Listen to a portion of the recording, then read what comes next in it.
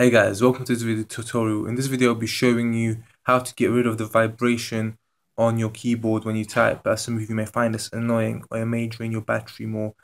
So in this video, I'll be showing you how to switch that off. So first of all, you want to navigate to your settings. So on the Nexus 5, you just swipe down twice. Then you want to go to your settings.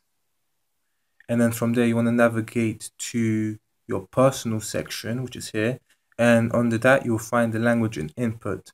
So if you click that, you want to go to your keyboard. So in this case, it's the Google keyboard. So I'll click that here. From here, you want to go to your preferences. And as you can see, the vibrate on key press is switched on. So if you just click that, it will switch it off. And then from there onwards, you should no longer have the vibration on your keyboard. So it will no longer be in the way. So yeah.